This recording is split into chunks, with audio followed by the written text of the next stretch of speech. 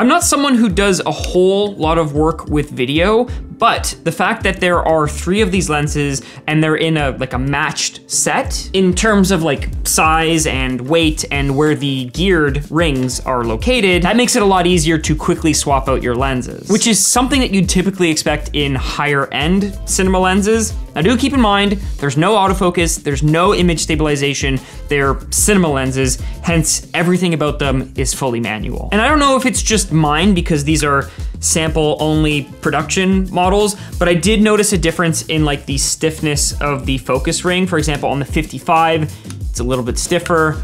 On the 35, it's a little bit looser, and I don't know if that's because I used the 35 more, so that might just be a pre-production thing. Hopefully they fix it in the final lenses.